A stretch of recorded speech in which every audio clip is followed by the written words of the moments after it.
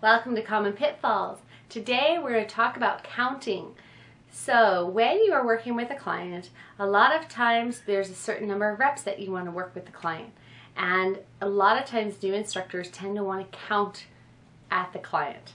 So what's usually going on there is that they don't have anything else to say, so they just fill in the gaps with numbers.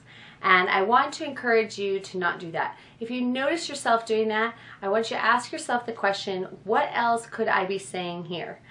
Because a lot of times new instructors just don't know what to say. And that is where we really want to reach into the bottom of our soul and start challenging ourselves to get outside of our comfort zone and be thinking about the exercise of what else needs to be said. We don't do a lot of reps in Pilates, so it's not like they're sitting there doing the same thing for 5 minutes. I mean, most of the time they're doing an exercise for maybe a minute or two, and that's not a long time.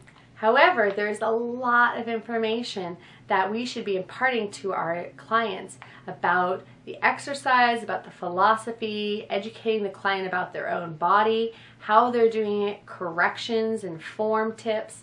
All of that should be in there, not counting. So, if you find yourself counting, I want you to challenge yourself, ask yourself the tough questions, and try to get the counting out of there.